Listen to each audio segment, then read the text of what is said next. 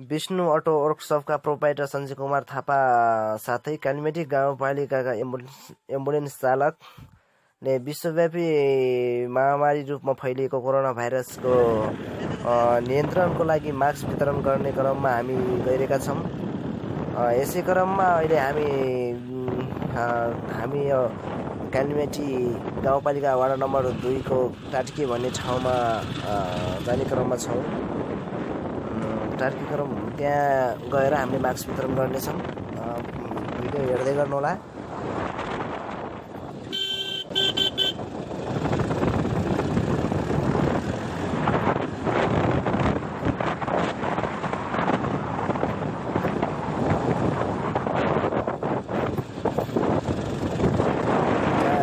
टाटकीको आइसकेका छौँ।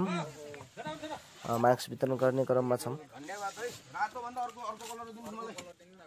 यस्तो हरियो वाला यो त खोजेन देउता हुनुहुन्छ हजुर तपाईँ कहाँबाट भेट हुनुभयो धन्यवाद। यो त गाउँपालिका हुनु हैन एउटै लाग्यो एउटै हरियो ल्याउने ठीक छ सबलाई विशेष अर्को भन्ने हुन्न के यहाँ मान्छे अगाडि देख्नु अरु नाच दाइ छोइला दियो त के लागि नपुग्यो का धेरै बाटो हिँड्नु कि बाजे ठ्याक्क मान्छे अगाडि भएको मात्रै यो मेरो व्यक्तिगत तर्फबाट हो तपाईँहरूले बुझ्नुभयो। तपाईँहरूसँग मास्क छैन लाउनुहोस्। यो एम्बुलेन्स ड्राइभरले व्यक्तिगत बाँडेको। अब यहाँबाट सिमलचोक जाने क्रममा छौँ हामीहरू।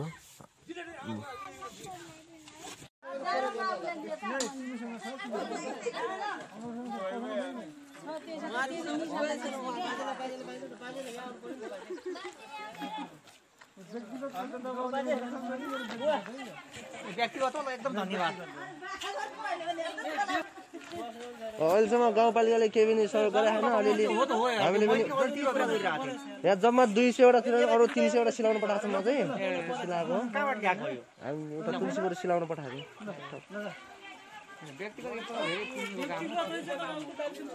त्यही त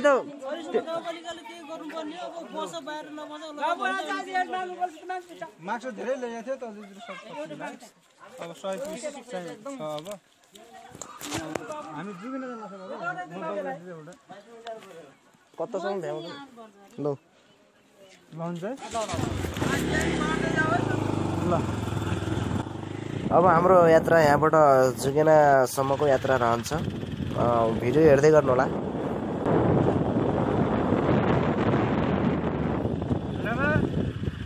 मास्क छैन तपाईसँग? मास्क छैन? रोग आछ मास्क छ कि न? यस्तो मुखमा लगाउने मास्क के लगाउनुहोस्। तपाईँले लगाउनुहोस्। तपाईँले लगाउनुहोस्। यो मेरो व्यक्तिगत तर्फबाट तपाईँलाई बुझ्नुभयो। तपाईँ घरमा अरू को हुनुहुन्छ?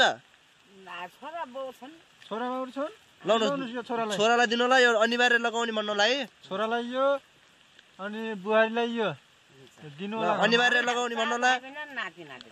हो नि अरू पनि छन्। लाउनुहोस् त्यो अरू एकजना लाउनुहोस्। यति ल यति भयो। सबैलाई लगाउने भन्नु होला है। राम्रोसँग लगाउनु हुनु ल है। ल हुन्छ। पानी पनि परिरहेको छ।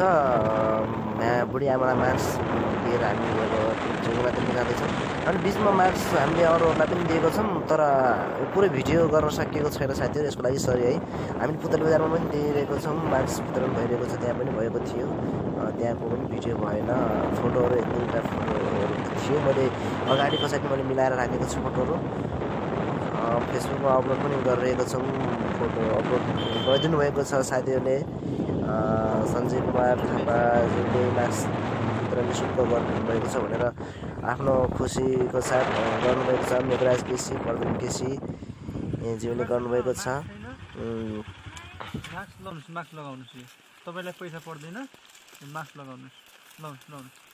नलगाउनु लगाएर हिँड्ने है। कोरोनाको भाइरसको सेफको लागि यो श्वास प्रश्वासको सेफको लागि यो भाइरसबाट बच्नलाई त्यो लगाउनु। धन्यवाद। अहिले टोटल्ली हामी जुगेनाको नजिक आइसकेका छौँ। भिडियो प्ले हेरिदिनु होला।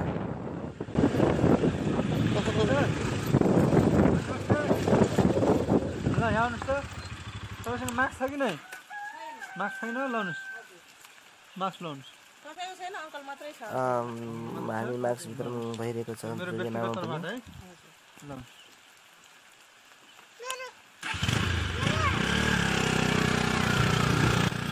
हामी जो बेलाको तलतिर बाटोमा त जानेछौँ अब साथीहरू अब गाउँतिर जानलाई हामीसँग टाइम पनि छैन पानी पनि परिरहेको छ त्यसैले नमस्ते पानी पर्यो त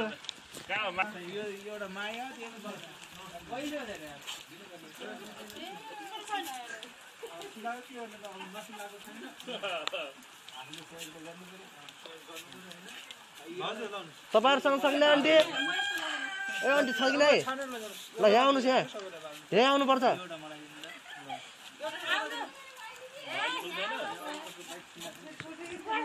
बडो खिच्छ क्या तपाईँहरूको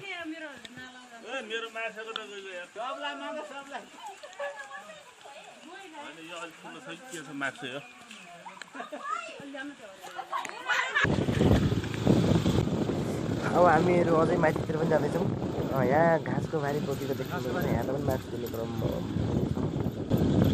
ओहो घाँसको बारी ल्याउनु भयो त हरियो घाँसको साइड लाउनुहोस् मास्क लैजानुहोस् कोरोना भाइरसबाट बच्नुहोस् लाउनुहोस् मास्क लाउनु नि लाउनुहोस् मास्क बाबु यहाँ दिने उहाँ दिदीलाई दिनु त तिमीसँग छ बाबु छ तिमीसँग मलाई मास्क छ तिमीसँग भयो भयो होला त्यो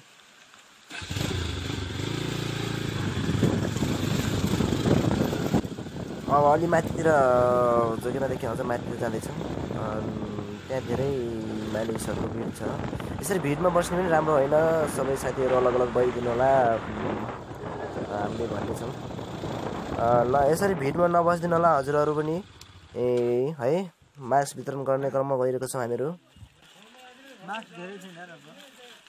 कम छ नि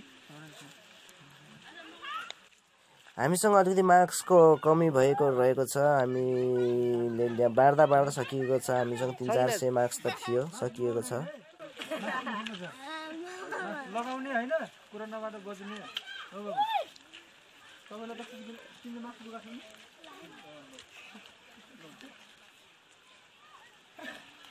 मास्क लगाएको छैन मास्क लगाएको छ कि नै मास्क नलगाउनु होला है मास्क लगाउनु यो कुनै गाउँपालिकाले दिए हैन सम्झौता व्यक्तिगत दिन लाको हो है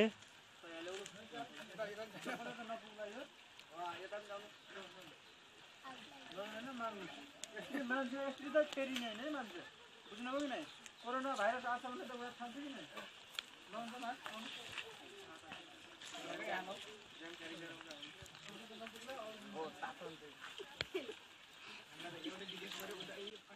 हस् त धन्यवाद यति भन्दै अब हामी क्यानमेटतिर जान्छौँ यो भिडियोलाई जतिसक्दो सेयर गरिदिनु होला साथीहरूले सेयर पनि गरिदिनु होला जतिसक्दो तपाईँहरू आफू घरमै बस्नु होला बाहिरतिर ननिक्लिनु होला अब सेफ भएर निक्लिनु पर्ने काम अत्यावश्यक भयो भने निक्लिनु पर्ने काम भए पनि अलिकति आफूले ख्याल गरेर मात्र निक्लिनु होला अनि यत्रो धेरै मानिसको भिडमा पनि नबसिदिनु होला भन्न चाहन्छु हस् त धन्यवाद भिडियो हेरेर साथ दिनुभएकोमा यो च्यानललाई सब्सक्राइब एन्ड लाइक कमेन्ट गर्नु होला धन्यवाद।